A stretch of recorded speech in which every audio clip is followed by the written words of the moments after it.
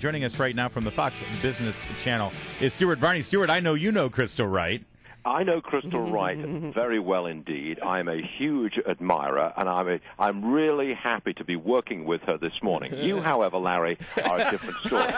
Thank you, Stuart. Thank you for welcome, that support. Crystal. I love you, too. Now, Larry, you're sounding awfully smug this morning. Thank you. Why. I'm not smug at all. Yes, you are. You're sounding full of yourself. Thank you, Stuart. I need some help here. Look, I've seen the Forbes article which suggests that D.C. is a more cool city than New York City. Absolutely. In fact, Washington, D.C. has been listed as the coolest city in Washington. So take that up there in Gotham. Since when has D.C., the city of northern charm and southern efficiency? That's a good way to describe it. So that beltway. Tell me, up there in New York, Stuart Varney, is there a lot of gnashing of teeth going on up there? As you know, part of the reason may be because of all the tour buses that continue to clog up traffic there, as your colleague Shep Smith lamented the other day. Yeah. Well, actually, you got me on that one. Yes. That being said, I mean, seriously, I mean, when Forbes does this list of coolest cities, there's a lot of reasons why D.C. is starting to get high rated, but a lot of it has to do with the economy here. Yes. And it is a booming economy, one of the rarest places in America where there just doesn't seem to be a let-up. Is that sustainable, though, because so much of it is coming from the federal government? Yeah. You won't be so cool when we have a change in administration in January of 2017. We'll fix that. That's right. Is there anything else you wish to talk to me about? I have been humbled. Crystal, take it away. No, I mean, I'm kind of surprised by this, though, and I would not say, for me, that D.C. is cooler than New York City. There's nothing like Gotham, the Big Apple. But I do think that it's livable. I mean, it's the federal government, stupid, right? I mean, you've got jobs galore here, and the city is catering to young people. Every time I drive around, near Fox News Channel, the D.C. bureau here, there's a new apartment building or condo building coming up out of the ground. Metro is expanding. I mean, that's a lot. Well, don't you think, Stuart? I've recently been spending a lot more time in the city itself, New York City, and it is truly vibrant.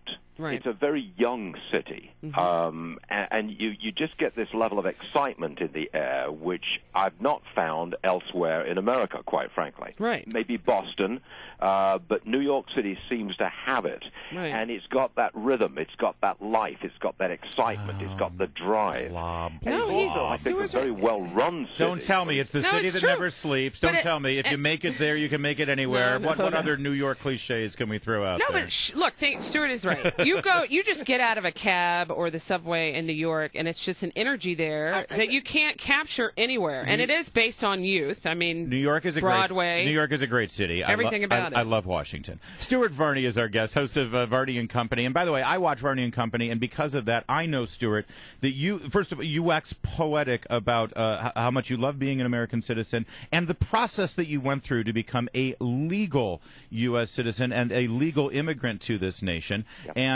And because of that, and because of your unique moral high ground, frankly, that you went through that process legally, you are so adamant about this threat that the president has made about granting blanket amnesty and work permits to upwards to 5 million people, unilaterally, without the benefit of Congress chiming in, to 5 million people who are here illegally.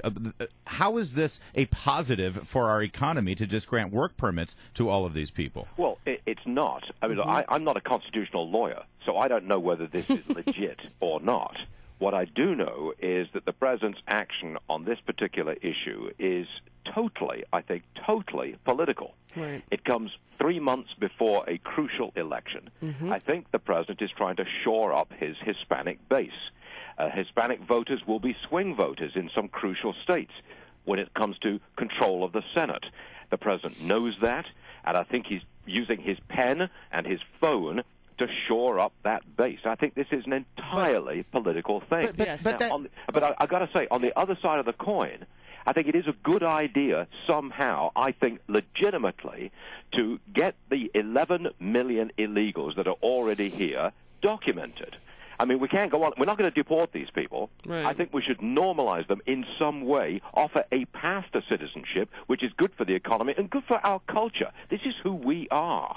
And I think that's a good thing. But not with the stroke of a pen for purely political reasons right before an election. But Stuart, you did it the right way, right? You went through a long process to gain U.S. citizenship. Don't you think fundamentally, and I agree with you, we can't just, en masse deport 11 million, and some people say up to 20 million is the real number. We could start with the ones in jail, well, though, we can, but I mean, so what would that look like? I mean, it's not, and I think we can hash it out, but it should be a laborious process. I think the job number one is secure the border. Right. Then you can talk about normalizing the situation of those people who are here illegally. Then you can sort out the legit from the not legit. Right. But job one surely is secure the border. And that's what the president refuses to do. Yeah. He could have done that with the stroke of a pen. He could have set the but he's not going to do he could that. have set the military. He could have done that, but he doesn't do that. Because that's not votes. He's putting out the welcome mat for future Democrat voters. That's what he's doing. Right. No, you're right. Stuart, Varney, the city is just sort of recovering now from this African Leaders Summit. Have you been focusing on this at all on Varney and Company? And is this a good place for American businesses to invest over in this really volatile continent? It's a good place for businesses to invest because it is expanding rapidly. I mean, I saw some numbers the other day. The gross product of Africa as a continent, its economy has doubled in size in a relatively short period of time. I think it's like 20 years, something like that. Now, that's a growth rate to envy. If you could stabilize the politics in various countries, and they have in various countries, it is indeed a great place to invest. South Africa, Botswana, they come to mind. Yes, it's a place which American business should be focusing on. Right now, it's Chinese business that is focusing on Africa. Yeah. They're the ones who built out the infrastructure there and encouraged this economic growth. I wouldn't want to see America left behind in this because we've got a lot to offer. By the way, Stuart, you probably don't know this because I doubt you keep the computer on and stream us online after you do your daily hits with us. You have a job to do, but there are a couple of sound bites you've given us over the last years that we use often. Here's one of them. Brian, you are so smart. God Unbelievable.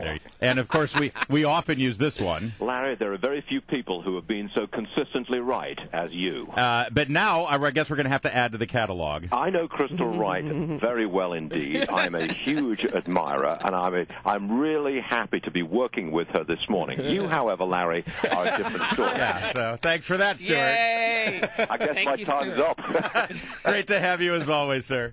Good luck, guys. Thanks.